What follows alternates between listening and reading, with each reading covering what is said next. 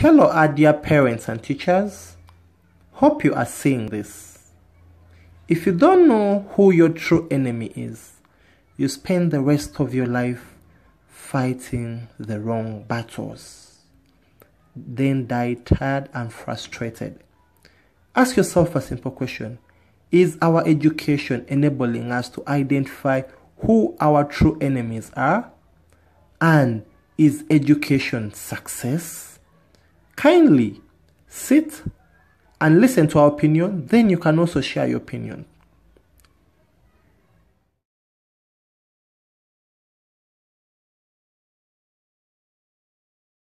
Yes. Now in this last section, we are going to look at one area, and that area is called strategy prosperity. We strongly believe that education should be the main key that will give us the keys or the way on how we can prosper in life. But this is our belief. I believe you will disagree with it. Education as education. Education is not success. Most people believe that education is success. Others sell land. Others do whatever they do in order to attain education, quality or quantitative. But education as education itself is not success, and it will never be success. Like an aeroplane. When you bought an aeroplane is not USA, neither is it UK. What does it mean? Education is not success, but it is the main means to success. Education is not success, but it's the main means to success. We don't say that those ones who are not educated should jubilate. But at least all of us, we should know that whether you are educated or you are not educated, if you do the right thing, you can succeed. But education is not success, but it is the main means to success. An aeroplane is not UK, no. But an aeroplane is the main means to get you to UK. So however much you might be having all the necessities, if you sit in the aeroplane comfortably and it doesn't take the route to USA or England or Italy, you'll never reach there, or Kenya. Until when the pilot takes the right direction, you will be there. That's the same thing with education. Until when we take the right direction, by making informed choices, by providing quality education, that's how we can be there. Look at it today. We have so many educated people in the nation. But again, we are still grappling with everything that we consume. 80% of our consumption, mainly in electronics, they are coming from abroad. What does it mean? It simply means that we are giving out more than what we are earning. So yet we are more educated than before. So what does it mean? That education in its nature as education, it is not success, but it's the main means to success. But quality education has a very big attachment to success, but not every education. So that's why we believe that education should also help us to answer this question.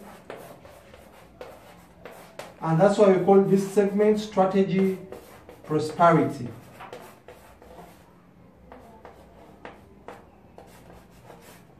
SP. There are so many strategies that a person can use, like in football. In order to win a match, you have to use a strategy.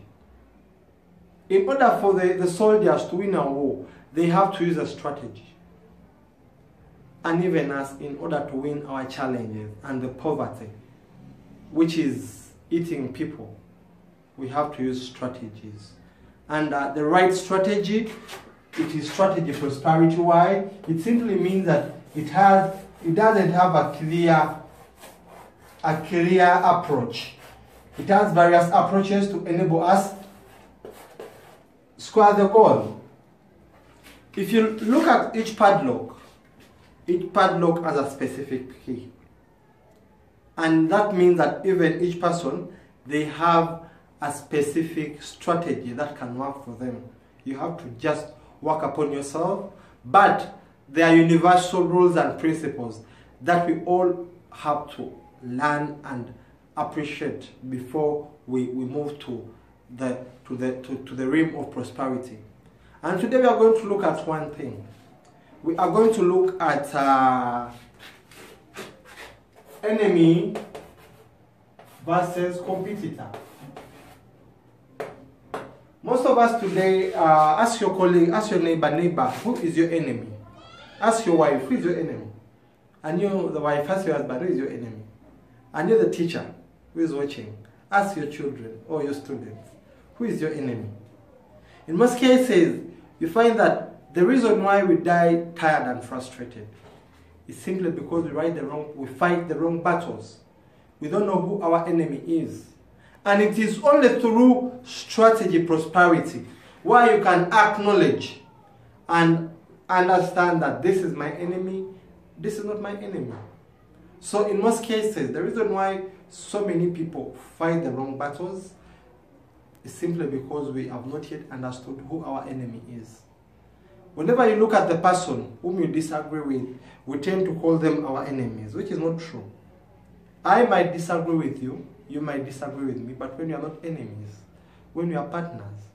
So we might even argue on so many, have arguments, but it doesn't qualify you or me to become enemies. We can't be the competitors, and that's the biggest challenge. The society of today can't differentiate between a competitor and an enemy. In most cases, so many people in business, they don't differentiate between a competitor and an enemy. The moment we fail to do that, it simply means that we shall always fight the wrong battles. Whenever you start a business and a competitor comes and starts the same business, the person who started it before, or even that one who has come last, they look at themselves as enemies. We are just competitors. So our education should teach us how to appreciate or how to understand the difference between competitors and enemies, and how we can go about them, how we can use the right strategies. It is not healthy to kill your competitor, neither is it healthy to kill your enemy. And in life we have one enemy, or two or three. Our first enemy is Satan. Our second enemy is ignorance. And our third enemy is poverty. So among those ones, you find that even the one whom you call your enemy, they're also fighting their way out. And you fight them. At the end of the day, even if when you kill them, it doesn't mean that you'll take all what was destined for them from heaven. So we should learn that we don't fight physical people, but there are so many dark things that you can't see. And those are the enemies that we have to fight. So before we learn how to differentiate between a competitor and an enemy, regardless of your qualification, regardless of your background, regardless of your achievement, you'll never be happy. Because at the end of the day, whoever disagrees with you, you will think that they are enemies. So I believe you have learned something. And because of time, I would like to pose a very simple question. What qualifies a person to be a competitor and what qualifies a person to be an enemy? At the end of the day, you find that so many people who fight you, they fight you ignorantly. They don't know that they're doing the wrong thing. But the moment they get this information, they will start making the right decision, because we have so many things to fight against, not to fight against each other. This world has more than enough for us if we just acknowledge how to cooperate and harvest that enough for everyone.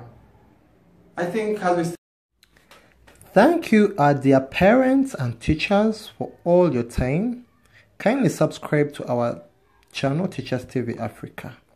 But before we leave, we have some questions for you. Is education success? Who is your true enemy? And do we know how to differentiate between an enemy and a competitor? How are you going to use the information that you have learned today to improve your life, to improve your community, And even, how are we going to use it as teachers and parents to improve the next generation? Those are our children. And how shall we make them live better lives? Thank you. This has been Teacher Peter from Teachers TV Africa. May God bless you. Kindly don't forget to share your opinions. See you then.